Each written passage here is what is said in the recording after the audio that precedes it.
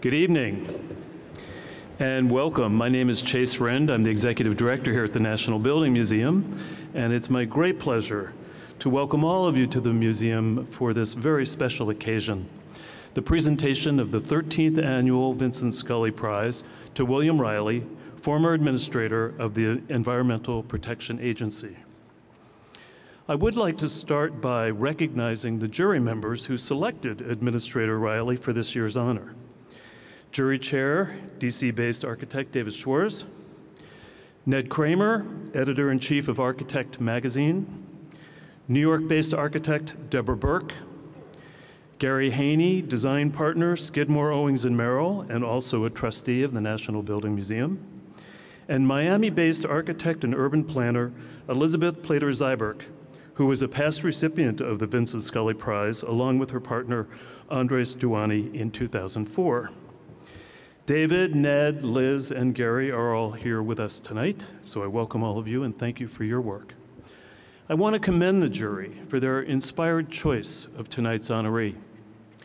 The jury recognized Administrator Reilly's commitment to smart environmental planning, comprehensive land use, and preservation of open space. Under his leadership, the Environmental Protection Agency increased the national profile of environmental concerns. As a presidentially appointed member of the Presidio Trust, he worked to successfully transition this historic property into the urban fabric of San Francisco. And as president of the World Wildlife Fund, and now chairman emeritus, he has helped to preserve open space and critical habitats across the world. Upon learning of Mr. Reilly's selection for the Scully Prize, Charles Holliday, a fellow board member of the World Wildlife Fund and chairman of Bank of America Corporation, wrote a congratulatory note. In it, he made a particularly pertinent observation. Mr. Holliday said, "Bill has a way of seeing around the curve and anticipating what others can't imagine." I suspect this is exactly why he has been so impactful during his career. The namesake of tonight's prize is Vincent Scully. Unfortunately, Vince is unable to join us in person tonight. He wrote to tell me how delighted he is that we are honoring Administrator Reilly this evening, and he asked me to read this to you. And I quote, "It is especially appropriate that William Reilly should receive this prize at precisely this time. As an official in government and nonprofit service, he has consistently fought to defend and preserve the natural environment, which is at present so savagely threatened by political demagoguery and private greed. It is important that in making this award to Mr. Reilly, the National Building Museum is recognizing that all human planning and building must be based on a harmonious relationship with the natural world, which has to be constantly defended." Despite his physical absence tonight, Vince's influence looms large. For me, as director of the National Building Museum, our dedication to shed light on the critical importance of architecture and design for the general public means we share a very important mission with Vince and his life's work. The Vincent Scully Prize was established in 1999 under the leadership of David Schwartz, nationally renowned architect and chair of the Scully Prize jury.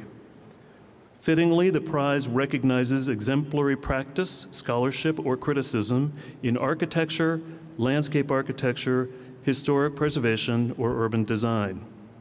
It is with David's vision and the vision of the entire Scully jury that the Scully Prize has become one of the most significant awards in the architecture and design fields. Please join me now in welcoming David Schwartz to the stage. David? Originally, I was not going to write a speech tonight because I felt that I knew Bill well enough to be able to talk, and I thought I knew Bob well enough to be able to talk. Today we had the jury to choose next year's winner, and somebody who hadn't been present at the deliberations asked me why we had given Bill the award. And in my conversation, I sort of did a monologue for about 15 minutes on how special Bill is and why he was the perfect person to win the award. It became clear to me that I probably couldn't count on doing that twice in one day, so I figured I really should write something. It really is my pleasure to add my welcome to you all to Chase's for this celebration of this year's Scully Prize. I am sure most of you are aware that this prize was created to recognize and celebrate those people who have made a truly significant contribution to the built environment.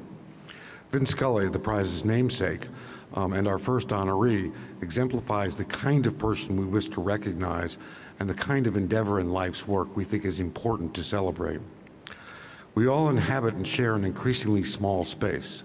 How we use it, how we alter it, how we adjust it to ourselves and our lives influences not only our own lives, but the lives of future generations to come. Discourse and discussion about how we change and shape that environment is critical to doing so responsibly and critical to making sure we do so in a manner that increases the common good. In these principles, the Scully Prize recognizes individuals and is dedicated to trying to promote these ideas and ideals. Every year, the folks here at the Building Museum send me a document that is titled Suggested Remarks. Usually they're really quite helpful because I don't know the people who are the winners and I don't know the people who are going to speak. This year, however, I feel privileged in having known both the winner and the person who will introduce him for quite some time now. I've had the privilege of knowing both of them and having them be a part of my life, and had the privilege of having them add to my understanding of the built environment personally. William K. Reilly is truly one of the most remarkable men I have ever known. To simply recite his resume is enough to impress. With degrees from Yale, Harvard, and Columbia, he started out at Urban America. He then became a senior staff member to the President's Council on Environmental Policy and went on to head the Conservation Foundation and later the World Wildlife Fund. When he decided to leave public service, he founded Aqua International, a public-private partnership to bring clean drinking water to some of the world's most disadvantaged people. But it's not simply his resume that makes Bill so singular. It's not Bill's resume that makes him truly unique. What is truly noteworthy about Bill is that he has existed at the intersection of opposing views on some of the most important issues of our day. He is a Republican environmentalist, something that many would consider to be an oxymoron. Yes, you're supposed to laugh there. He was, and better yet, as a Republican, he was appointed by a Democrat to investigate the Deepwater Horizon disaster in the Gulf. He is an environmentalist that was appointed to help guide the development of the very environmentally sensitive Presidio National Park in San Francisco. He has been one of the most outspoken critics of the cruise industry, and yet he was asked to serve on the board of Royal Caribbean Cruise Lines. He has been one of the most vocal advocates for renewable energy. Yet he was asked by the Texas Electric Utility to help them come to be responsible producers of energy, and is the chair of their Sustainability Advisory Board. To add to this complexity, who would expect the chairman emeritus of the World Wildlife Fund to also be on the board of ConocoPhillips Petroleum and the DuPont Corporation? Bill is a man who always strives for the best, but who does not let that stand in the way of achieving the good when that is all that is possible. As importantly, though, he is also a man who is never willing to let good enough be acceptable simply because it's expedient. To those of us who know him, perhaps the most important thing about Bill is that he is a truly wonderful man. He is just, kind, virtuous, and loyal. He is one of the few men I know today who is a true humanist. He is an excellent husband, a wonderful father, and the best friend one could ever ask for. To boot, he is also a great raconteur. If any of you have the opportunity to corner him at any point, or this evening if you are so fortunate, don't forget to ask him his story about his plane ride with Princess Diana. It's well worth hearing. He has known princes and presidents, and what's most amazing about Bill is that when he sits down with you or me, he feels just like one of us. Bill is the embodiment of all the Scully Prize represents and hopes to promote. He has been the voice of reasoned discourse on issues that are usually steeped in irreconcilable dogma. He is a man who has been steeped and caused the world around him to think about solutions and not just talk about them. He has crafted consensus when at the outset all that people have seen is a chasm of disagreement. And perhaps most importantly, he has existed at the intersection of the world of the built environment and the natural environment and helped the two to coexist more harmoniously. Those are just a few of the reasons the jury decided that Bill was the paradigmatic and perfect person to give this award to. In looking for somebody who was concerned about the environment, we also wanted to find somebody who was concerned about the built environment. The resolution of the complexities of these two issues is a singularly important task for all of us today. Given all that I've said about Bill, it is only appropriate that someone who is on his way to becoming the Renaissance man that Bill is today introduce him. Again, I have known Bob since I first opened my architecture practice here in DC. At the time, he was one of the founders of Don't Tear It Down, which has subsequently become the DC Historic Preservation League. And I would have to say that when we first met, we were not necessarily sitting on the same side of the table. He was at the Office of Management and Budget, served at the National Endowment for the Arts, and was Chief of Staff to Daniel Patrick Moynihan. He was the Vice President of the American Institute of Architects, and for the second time now, he is the Commissioner of of the GSA. And as importantly to those of us who are architects, he was the founding guiding light behind the Design Excellence Program. And for those of you who are consumers of public buildings, you can be thankful for him for making them far more pleasant than they ever would have been without him. It's also noteworthy that Bob was last year's recipient of the very prestigious Henry Hope Reed Award. So I hope you all will join me in welcoming Bob to the stage. Thank you, David. That was very kind. And I assure you we did not collude on this introduction, but you're going to hear a theme. Where does one start in an introduction of William K. Reilly? The list of his appointments, achievements, and affiliations is dizzying and could make up an entire introduction, yet still not reflect why we honor him tonight with the Vincent Scully Prize. So I'll start arbitrarily with when I first heard of Bill Reilly, which was pretty close to the beginning of his career anyway. In 1974, I had just started a job at the Federal Architecture Project, a contract outpost of the National Endowment for the Arts. Fortunately for me, the position had been vacated by Gordon Binder, who Bill Reilly had just hired to work with him at the Conservation Foundation. Gordon, who deserves his own recognition, has since been one of Bill's trusted advisors and collaborators. Lois Craig, director of the Federal Architecture Project, had known Bill when he was at Urban America. She would tell me about this young yet prescient urbanist and environmentalist who was changing the way people thought about metropolitan areas. At that time, it had been only a year since the release of the report, The Use of Urban Land, edited and mostly authored by Bill Reilly. Bill had been the executive director, and Lawrence S. Rockefeller, the chairman of the Task Force on Land Use and Urban Growth of the Citizens Advisory Committee on Environmental Quality, which published the report. Mind you, cities were considered to be in decline, perhaps fatally so. City populations were plunging. For those activists who might otherwise have been the few friends of the city, growth had become a bad word. The Use of Urban Land report saw past all that. It posited that America's urban areas would continue growing and that we needed to learn how to make them grow better. It took nascent Stop the Freeway and even nascent no-growth uprisings as positive signs that the poor quality of post-war regional development was being reconsidered.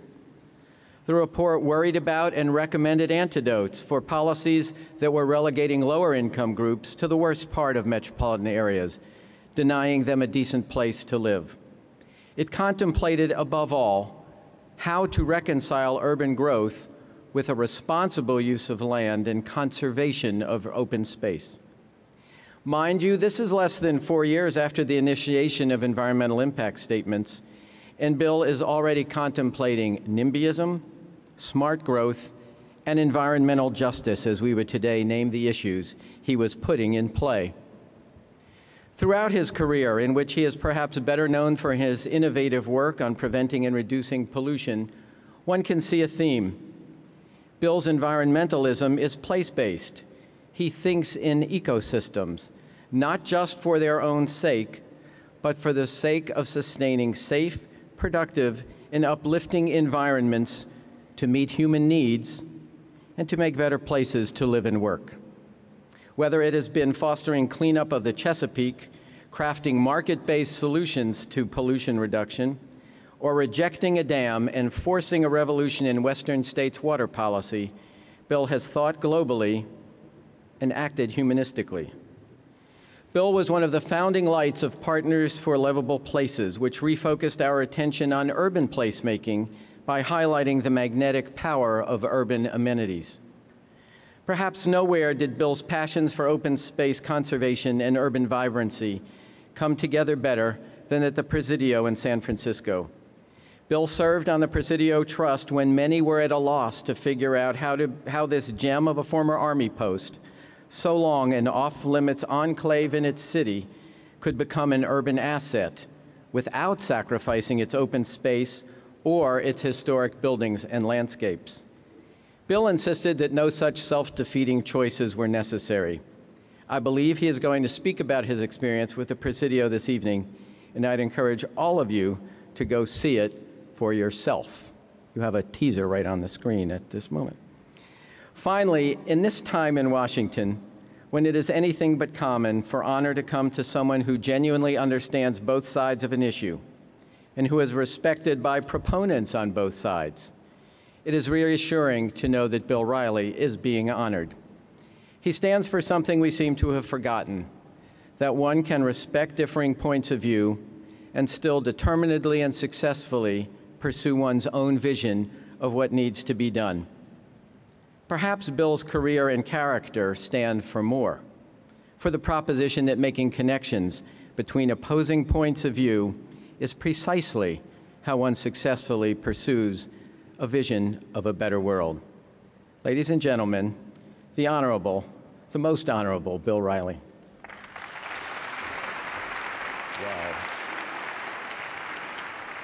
Well, you know, if you go home now, it doesn't get any better. Golly. Those are, without any question, the most generous, kindest introductions I have ever had. And I am very moved and very grateful to David and to Bob for that. I'd like to begin by complimenting those who named and financed this prize in recognition of Professor Scully. It is a very generous and fitting recognition of a uniquely inspiring and influential teacher. Vincent Scully, and I don't think the jury would have had any way of knowing this, was an important influence in my life. I signed up for his course my freshman year at Yale in order to comply with a distributional requirement. It wasn't my top choice. Yet at the conclusion of his first lecture, I still remember my reaction. I was riveted to my chair and actually late for my next class. I didn't know ideas could be made so exciting.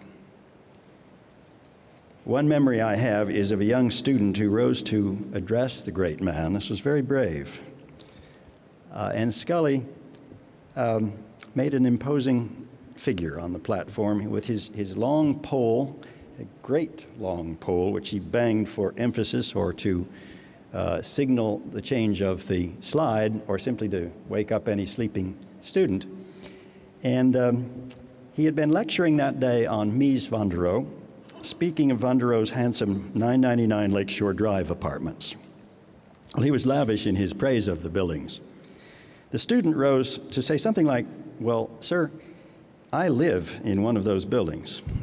And twice in the last 2 years, we've had to vacate the apartment because of serious water damage draining down through the walls." Scully, unfazed, answered with imperious certitude, "Functionality is irrelevant to great art." Well, I won't say that I fully agreed with Scully on that point, but I can now see that his course was an important starting point for my lifelong engagement with place, place making, and the centrality of good development to effective conservation. Generations of students were stimulated and enriched and also entertained by Scully. I can truly say generations because he is the only teacher who taught me and both of my daughters, Catherine and Megan. And Megan met her future husband, Chris Caton, in Scully's class. We're a Scully family. Libby's dad served on the Yale faculty as a colleague of Vincent Scully's. Well, actually, I heard an NPR interview recently with Michael Kimmelman, the architecture critic of the New York Times. He recounted that he had sat through 4 years of Scully's introductory lectures on the history of art and architecture, only the first year for credit. Well, after Scully, I looked at buildings differently, and my sensitivity to context, landscape, and symbolism all grew. As I reflect on the previous winners of this prize, Jane Jacobs, Bob Stern, Yaga Khan, and the others, I am aware that I am punching above my weight class this evening. So thank you to this jury. Let me begin with a story that has a marvelous stew of bipartisan politics, productive citizen engagement with entities, public and private, cost-effective investments, and beautiful buildings and landscapes.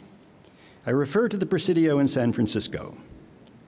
It stands alongside the restoration of San Francisco Bay as a triumph of institutional resourcefulness, citizen leadership, and practical conservation.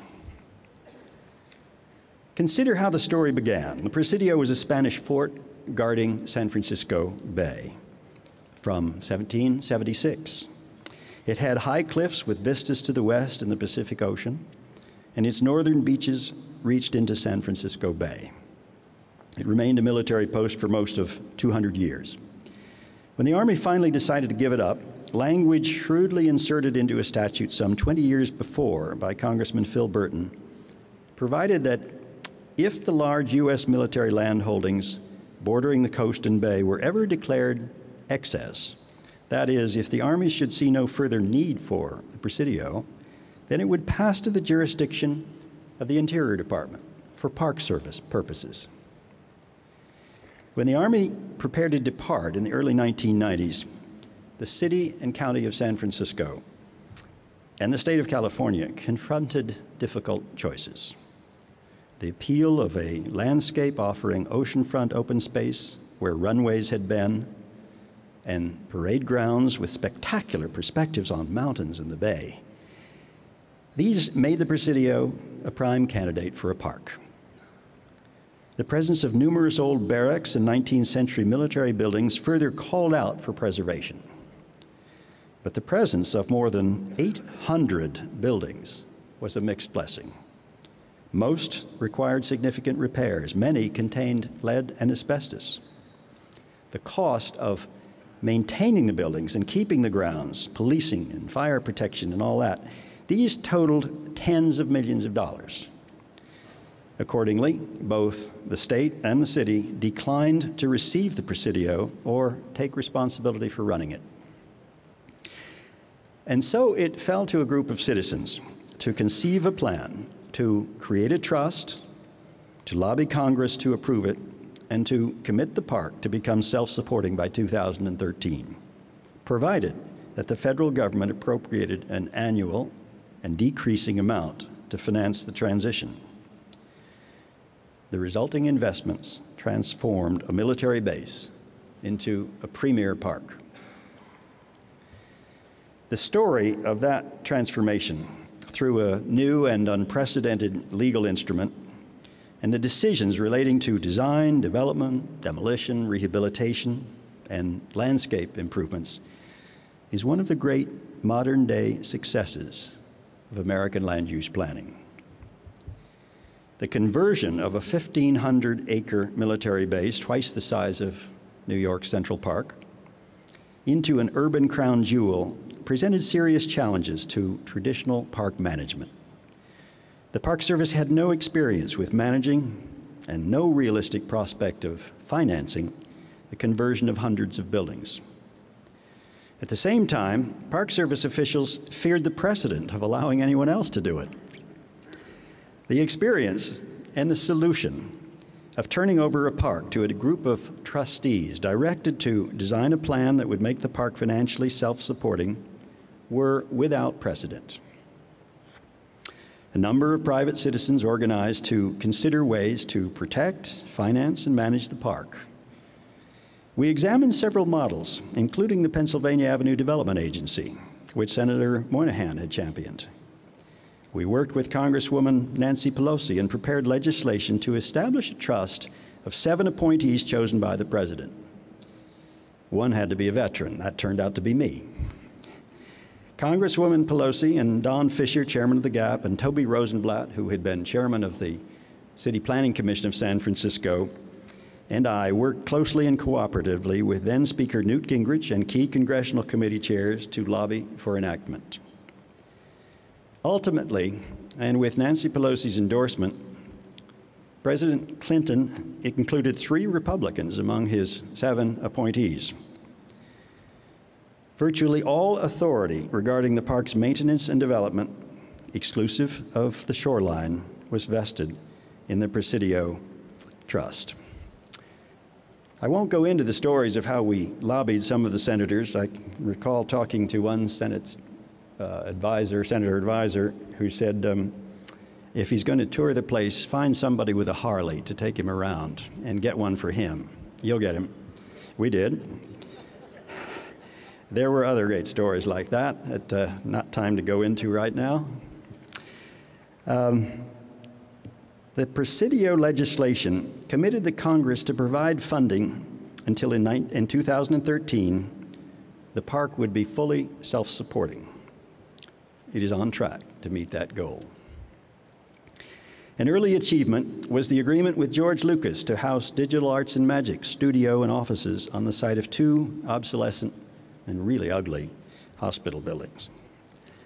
Lucas's structure, designed by Gensler, is clean and simple and fully consistent in form and scale with the architecture of the base's buildings. And the landscaping of the Lucas Complex's campus by Lawrence Halprin is stunningly beautiful. A park within the park, green with stands of mature trees and flowing water.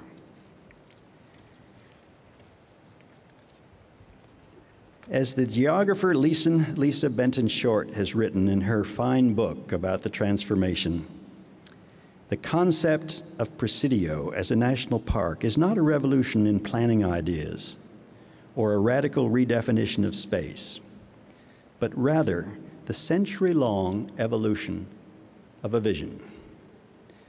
By its fabulous location anchoring the Golden Gate, its contributions to the history of 3 countries through whose sovereignty it passed, the varied functions and services it provided, and to the personal pleasure it gave to generations, the Presidio came to be loved.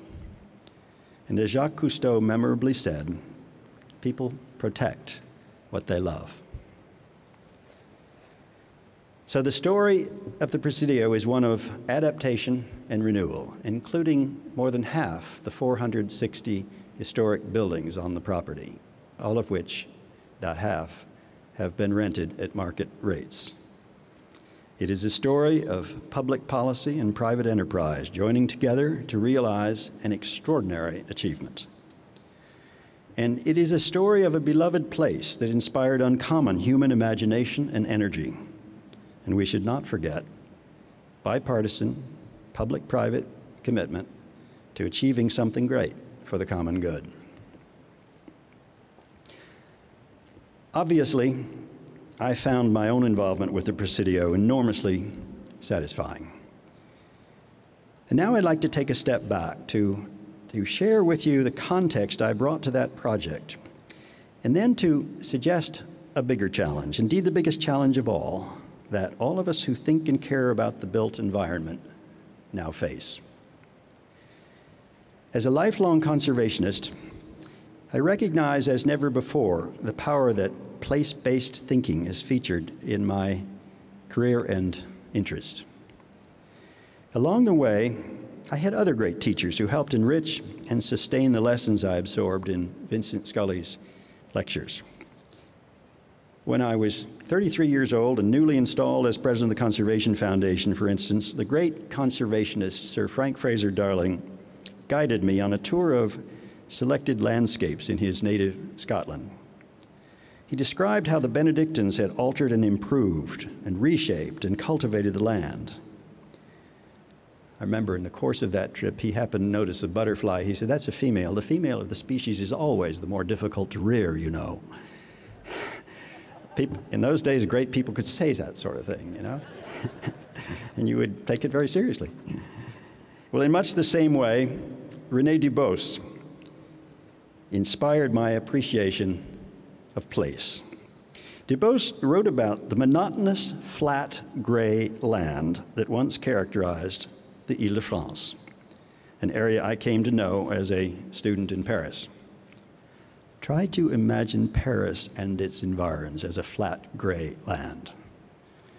Dubos pointed out that thoughtful people had reorganized it, planted it, drained it, placed cities and towns in it, civilized it, and made it the premier landscape model for generations of great painters. It has remained productive and accommodating of human settlements for centuries. Dubos also said there were two human enterprises that inspired great hope in him for the future. One was the Netherlands, and the other was New York's Taconic Parkway. Both create an experience of beauty, variety, and bucolic serenity in the midst of large, densely populated urban conurbations. His key insight: Dubos famously wrote that one can improve upon nature, and I believe that deeply. Another of the mentors I most admired was William H. White, William Hollingsworth White, Holly White as he was known, best known as author of The Organization Man. And later he turned to the study of urban places and the ways in which people use them, and provided us with a stunning array of insights. Using time-lapse photography, he established a number of counterintuitive truths. Pedestrians choose the most heavily crowded and trafficked intersections to stop, chat, exchange reciprocal gestures, and cause people to detour around them as they engage in the long goodbye. Lovers in public parks typically choose highly visible and exposed locations to show their affection for one another. Everyone who wishes to sit down in a public place will begin by moving the chair, if it is movable, even a matter of inches, to establish his or her own space. Light can be assured in the canyons among skyscrapers by attending to bounce light from windows and building surfaces. Among White's insights was the value of density, of creating places and cities where other people are and want to be, where there are places to sit in chairs that can be moved, food available, people in an environment worth watching, and enough people to reassure women that they are safe. New York's Bryant Park is the place which most responds to White's prescriptions. Once a den of drug dealers avoided by prudent tourists, it is now a favorite park with cafes, food vendors, chairs and a carousel, and crowds of people on sunny days. New York City's zoning and building bonus system, and even its attention to bounce light, are heavily indebted to Holly White. White also wrote The Last Landscape, which examined the processes by which open farm and forest land was being consumed by development. He was a believer in cities and in the serendipitous creativity that results from chance encounters that only occur in dense settlements. He lamented environmentalist pressures when new developments were proposed for lowering densities. He believed in streetscapes friendly to pedestrians, and so he made fun of banks, corporate headquarters, institutions, and other street-level activities that built fortresses walled off against people, the sidewalk, and their surroundings. Essentially, White aimed for design that promoted pleasure in places, places that people enjoy. He aimed, his fundamental conviction was that urban settlements could create the conditions for creativity and delight. Nor was this mere theory. Jim Rouse understood Holly White perfectly when he redeveloped Quincy Market in Boston. I got to know Jim well as he served on the Rockefeller Task Force on Land Use and Urban Development and later on the board of the Conservation Foundation. He was best known as a shopping center developer. He also pioneered the festival marketplace, Quincy Market, his first. He gave me a tour one day of the fruit, meat, vegetable, and flower market to which he had given over the entire ground floor of this historic building. His decision to do that was inexplicable to other big developers, some of whom openly mocked him for not really being oriented to the bottom line. As we made our way through the hordes of shoppers eyeing the low-margin foods, Rouse explained to me that what the critics didn't get was that the market is the magnet. It's what draws the crowds. And later, the Rouse Company reported the highest per square foot revenues there of any urban commercial development in the United States. Rouse understood that the surrounding high rent paying luxury stores drew their ambiance and their attraction from their proximity to an exciting place where people wanted to be. Well, I was hired just 2 weeks before the first Earth Day by the new Council on Environmental Quality established by at the White House in 1970 during the Nixon administration after passage of the National Environmental Policy Act. I was asked to draft a national land use policy law. Our small staff of 5 or 6 was sent around the country to carry the White House flag and express our environmental commitment, and I drew West Virginia. In my talk there, I tried to convey the principles of good land use and building policy. I said that steep slopes and floodplains were to be avoided. When I'd finished, an old-timer spoke out from the rear of the hall. He said, "Young feller, how much of West Virginia have you seen?" Not much, I confessed. He said, "Well, it kind of shows. Steep slopes and floodplains is about all we got."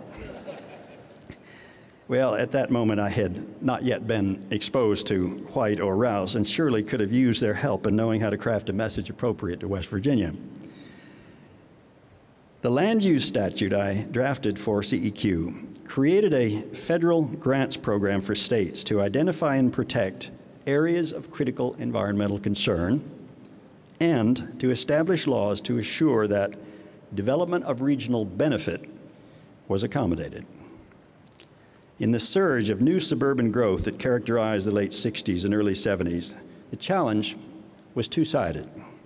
It was to protect the countryside, wetlands, and historic buildings from alteration and destruction, but it also sought to ensure that with population and economic growth and the reaction against that growth in many communities, we would and could accommodate new residential and commercial development while not excluding needed facilities such as housing for low-income people or wastewater treatment plants or airports. The bill passed the U.S. Senate but failed by 1 vote in the House. The principal elements later were incorporated into the Coastal Zone Management Act. Well, I was very proud of my work and pleased that President Nixon had embraced it and proposed it. And I learned only 3 years ago, as my boss at the time, Russell Train, recounted on a platform down at Duke University where I had introduced him, the experience of meeting with President Nixon to discuss his environmental program, including my explanation of the land use law after it had been submitted to the Congress. Nixon looked at Train and said, "Who is the son of a bitch who wrote this?" Well, Nixon's Attorney General John Mitchell was later quoted apropos of the president's very progressive civil rights initiatives as saying, "Watch what we do, not what we say." I put my experience at CEQ to good purpose as executive director of the Rockefeller Brothers Task Force on Land Use and Urban Growth, which produced the report, The Use of Land, A Citizen's Policy Guide to Urban Growth. The report sold 50,000 copies, and it had a long shelf life as it laid out basic principles for accommodating growth in an environmentally responsible way and offered new tools with which to approach the challenge across the country.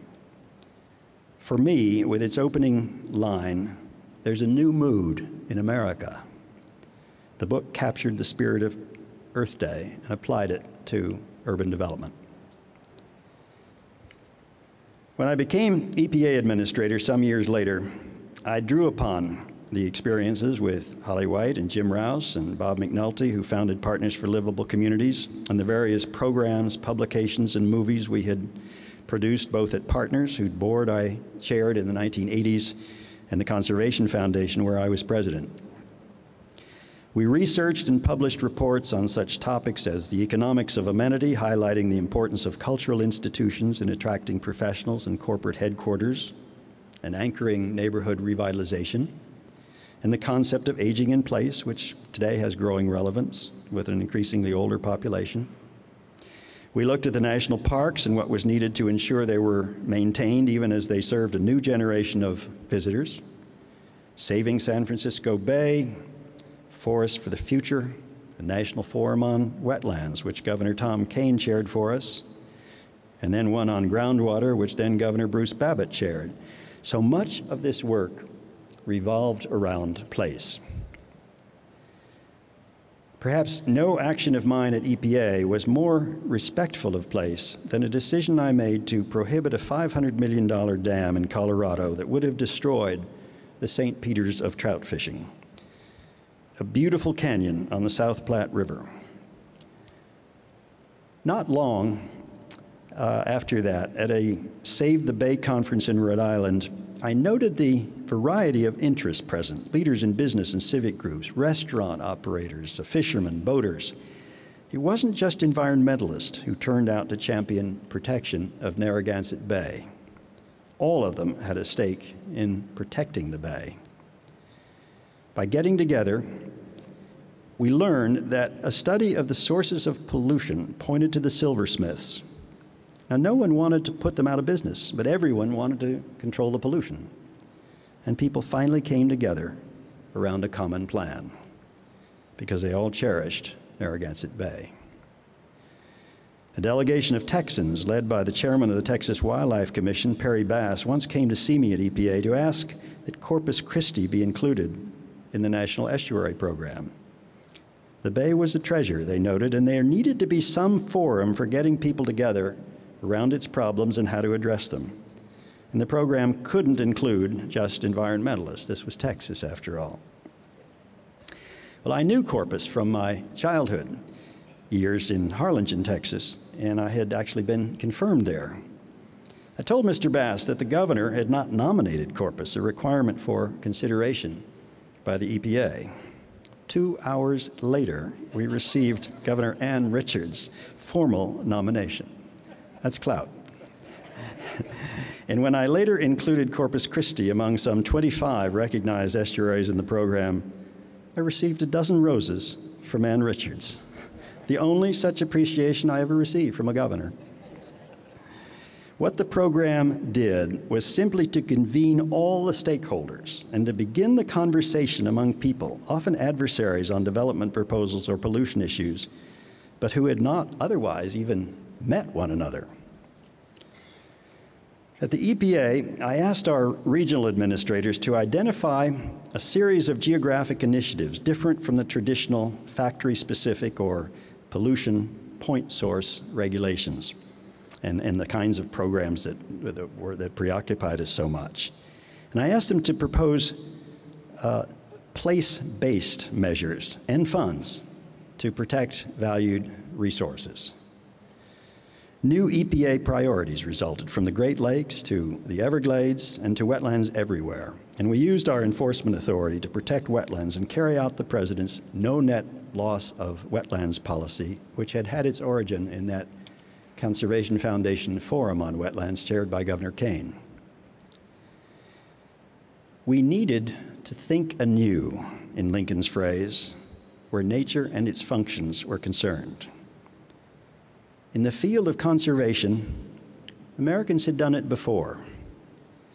Consider Yosemite, our first national park, dating from the Lincoln administration. It was, writes Simon Skama in his book Landscape and Memory, America's first sacred garden. But unlike all previous gardens, Yosemite's protectors reversed conventions by keeping the animals in and the humans out. We needed to revive that spirit for 20th century America, and we did. In the remainder of my time this evening, I want to address a challenge that America and the entire world confront, an urgent need for adaptation and renewal. There are several dimensions to the challenge. Most dramatic are those confronting China and India, where 80% or more of the buildings extant in 2030 have yet to be built. The design choices, the quality of that new development will affect the enjoyment, health, and productivity of tens of millions for decades to come. But even more important, the degree to which those cities are planned for long-term sustainability in the face of now certain climate change may affect their very survival. ClimateWorks, whose board I chair, is active in China, working through the Energy Foundation and the China Sustainable Energy Program. China has embraced carbon reduction and energy efficiency in recent years and is increasingly attentive to proposals to reduce carbon emissions and also pollution while saving energy. And as we all know, China is experiencing a great surge of urbanization. Part of China's response to the great rural-to-urban migration is to plan to accommodate 350 million more people in cities, many of them new cities, or roughly the equivalent of the population of the United States. To do that in the next few decades is their plan. Well, recent preferences in urban development in China's larger cities have favored massive blocks of buildings stretching for hundreds of meters on the periphery and surrounding large interior spaces big enough to contain a number of freestanding houses. The streetscape resulting from such buildings would invite Hollywood's sharp criticism, were he alive. Long walls of impenetrable concrete, no variation of use or design fronting the sidewalks, a single gated entry, and even interior courtyard distances daunting to the pedestrian and the bicyclist. None of that responds to human scale or sensible transit.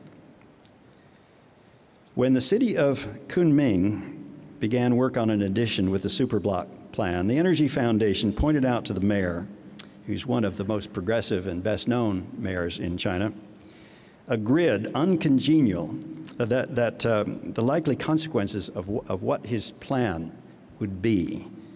Greater dependency on automobiles, a grid uncongenial to public transportation and discouraging to pedestrians. He halted work for 30 days while the foundation developed a new plan. Jane Jacobs would have approved it.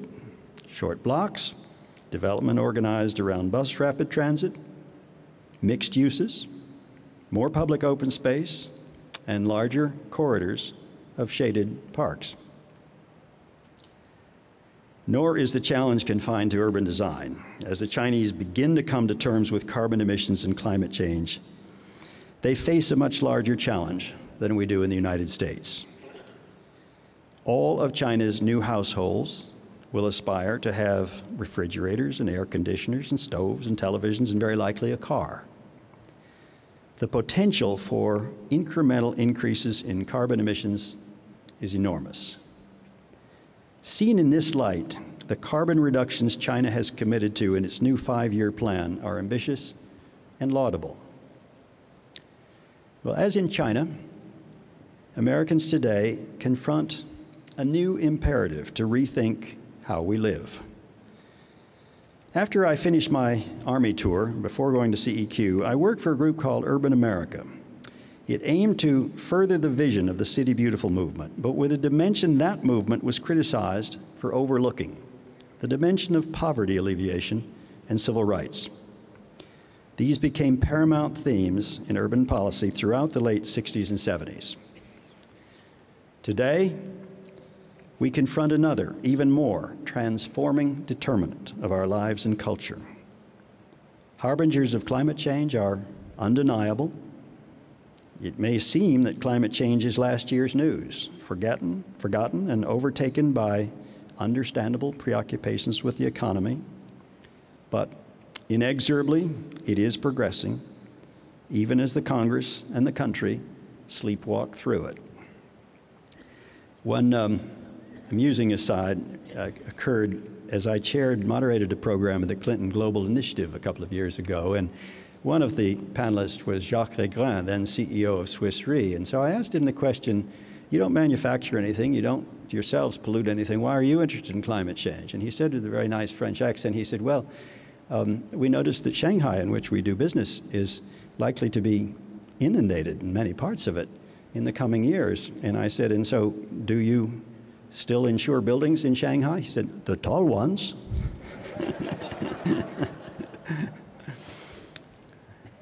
Well, we are beginning to see action in industry and also in state and local governments. Once again, a very promising response is starting in many cities.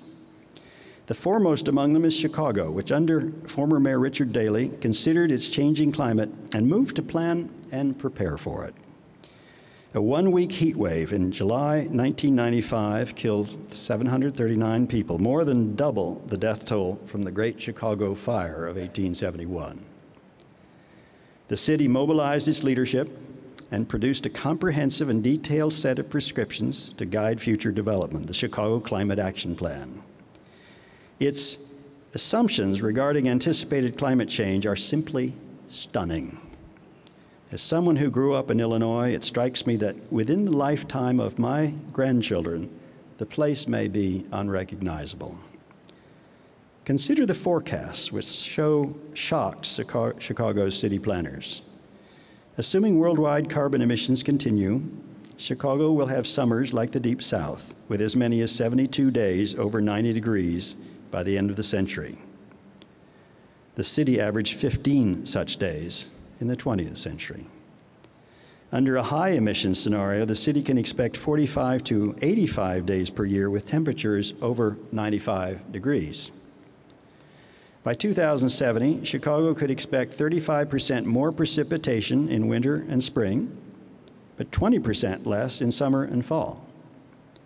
These conditions will have altered the area's plant hardiness zone to that of Birmingham, Alabama. The city could see heat-related deaths of 1,200 per year.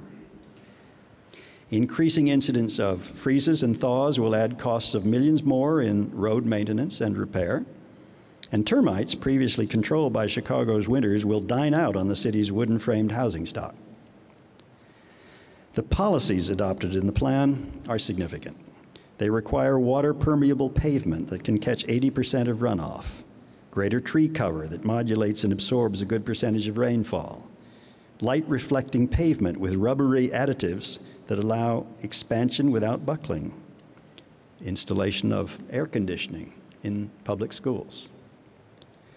The city aims to double tree cover to 23%, up from 11% in 1991, remove 6 of the most common tree species from the arboretum, and as the city plants some 2,200 trees per year, ban the state tree, the white oak, and the Norway maple, substituting swamp white oaks and bald cypress, familiar to the Deep South. These responses to predictable climate change strike me as prudent and manageable. Retrofitting offices over the past few years has already saved Chicago $6 million in energy costs. The plan considers that their new initiatives will save them money. They have been developed by a practical, non-ideological mayor's administration.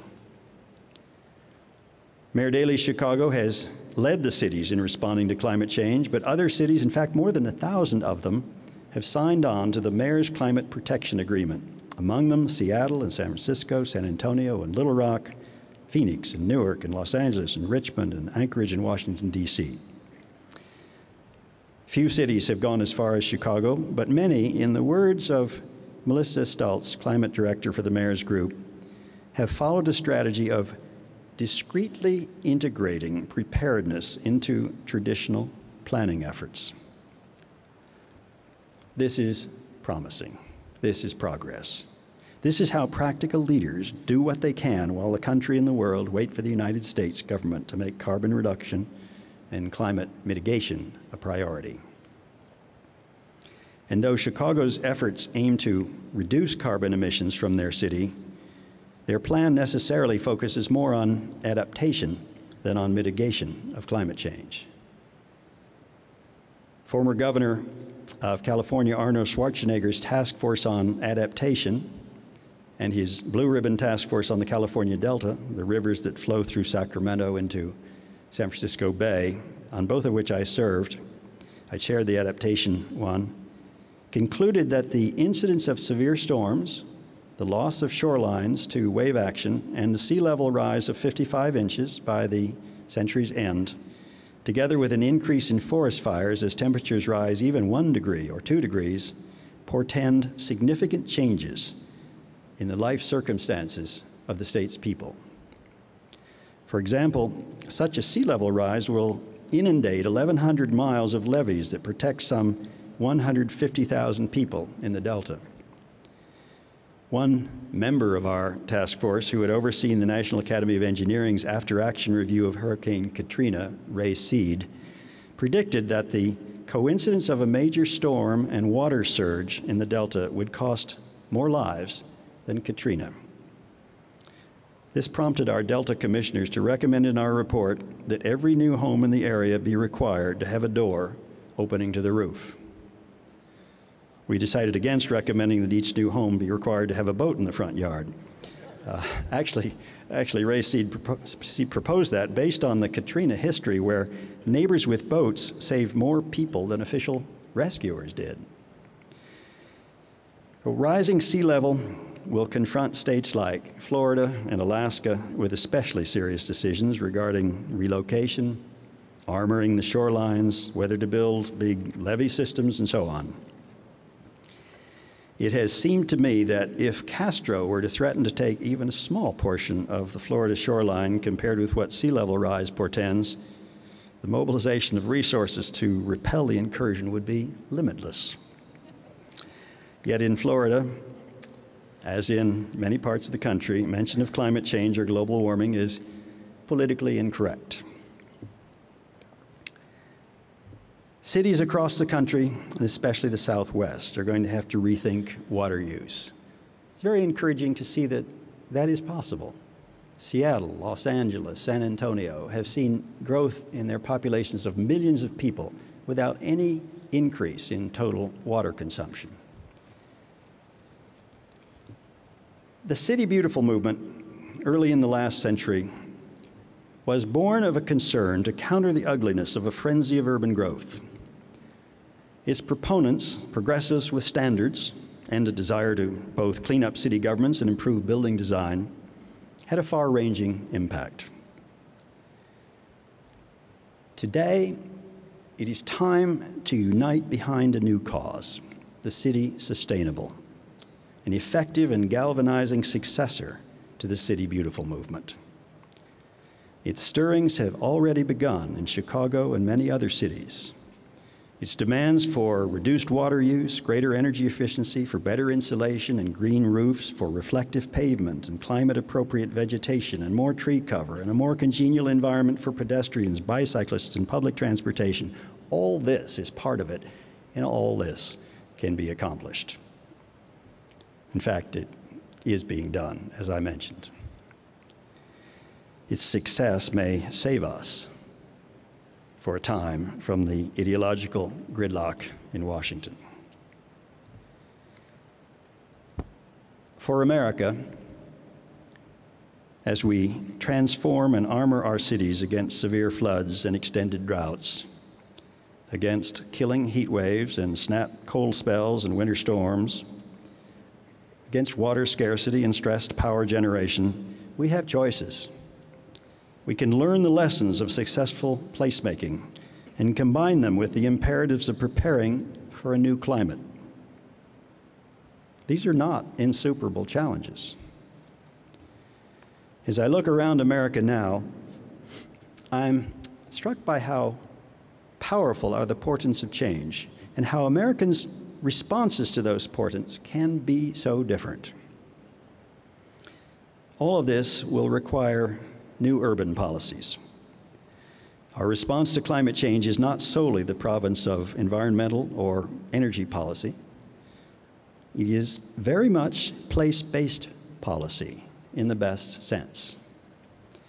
And it will require a change not just of city planning, but of the culture of cities. We're looking to accomplish here a reconciliation of nature and culture under very new and challenging natural circumstances. It will require all the wisdom and creativity of the public and private sectors alike. But we should do it. I will close with a quotation from the distinguished Senator Daniel Patrick Moynihan. I really love Moynihan. No one was more fun to testify in front of. You never knew the connections he would make. I testified once before him on risk, and he said, "Administrator, you are quite correct to bottom your regulations and your objectives on reducing risk, but I caution you against trying to eliminate risk entirely, to get to zero risk, because remember, life is about risk, and it ends badly." Well, the quotation I had for him, with which I will close, is this. In some 40 years of government work, I have learned one thing for certain. The central conservative truth is that it is culture, not politics, that determines the success of a society. The central liberal truth is that politics can change a culture and save it from itself.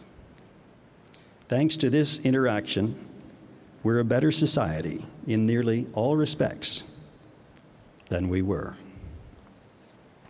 Thank you.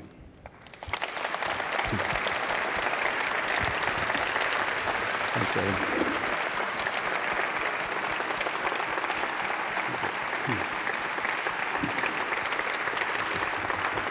Thank you.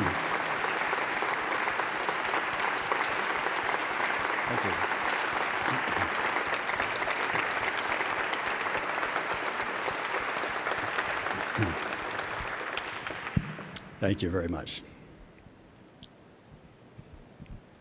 And we do have some time for questions. We've got about 5 or 10 minutes for questions. If you can raise your hand, we will bring the mic to you.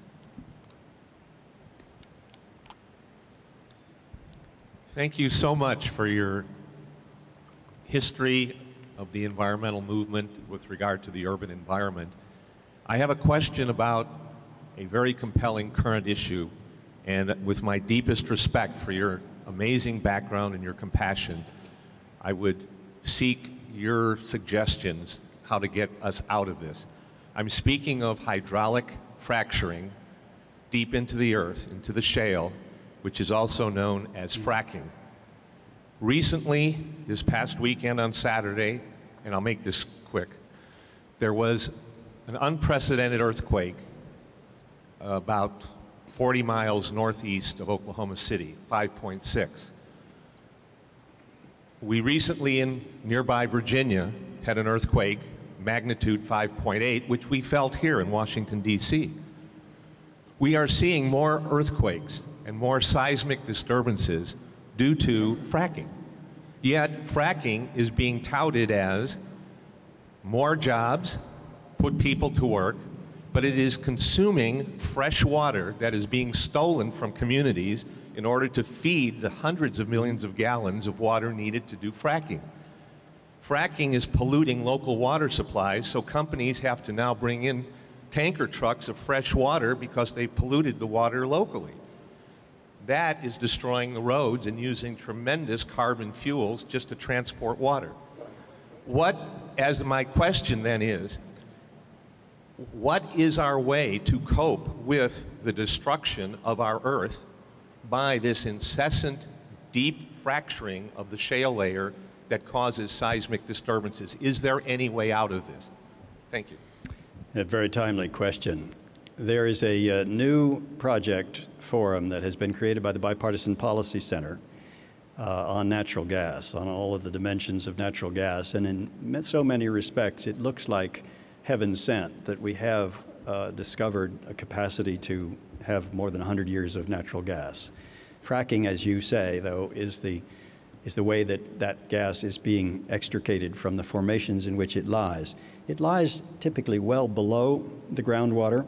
So if the casing in which it's brought up is properly laid, then there should be no intersection with the groundwater. That has not been true in every case. And one of the points I would make is that this is an area in which if there is not some way to police those who don't know what they're doing, they're going to discredit the enterprise. It's going to be another Macondo. And we've seen that the oil and gas industry has quite properly accepted the recommendation of the Oil Spill Commission and developed an entity that's designed to police the outliers, and everybody knew BP was one. The future of fracking, I suspect must, if it has one, depend upon a system of regulation that connects the hydrology and the geology and the water system. And what happens, which most concerns me, it isn't that it pollutes the groundwater, but that what is done with the residual water. Now, increasingly by the better practitioners, it's being re-injected back into the wells, and it takes about what a golf course would take in terms of water for each fracking well. They're finding ways to clean it up and to reuse it. One just assumes that's a no-brainer in America in 2011, that you reuse something like that. I suppose in defense of those who have pioneered it, it's a relatively new technology being applied to gas and to its extraction. There are some places in the country where the wastewater treatments are technically capable of dealing with the various toxics. There are many parts, particularly in the eastern United States, where they frankly aren't. Now that is, in my view, a serious problem. And that is going to have to be dealt with. EPA has begun I think it's an extended, an in-depth study of alternatives to address some of those issues, but they're serious, and they do bring into play the Clean Water Act, the Safe Drinking Water Act, and some other statutes. So I think that will get much more attention in public policy than it has had, and it deserves it.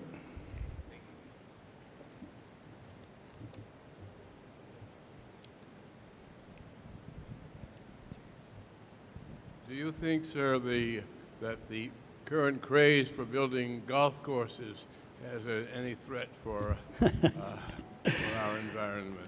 Well, you are looking at a person who discovered once on an airplane by conversation with a passenger next to him who was reading Golf Digest that I was once the 14th most important person in the world of golf.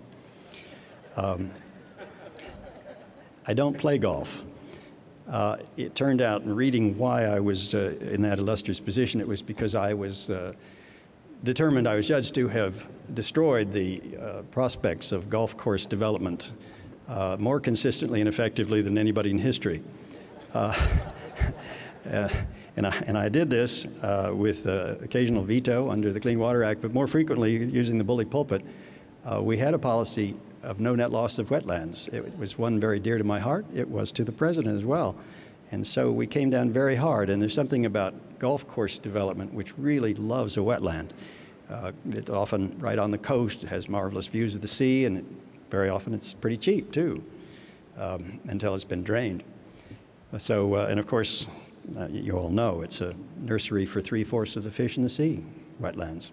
So it's very important, and I've never been a fan.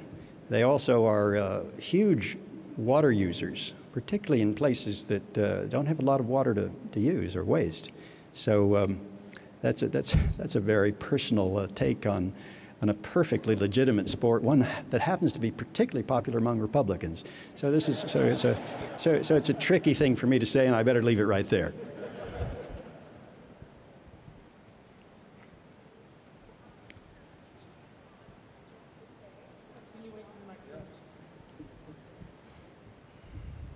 Could you speak on the Chesapeake Bay right in our backyard that seems to be being ignored?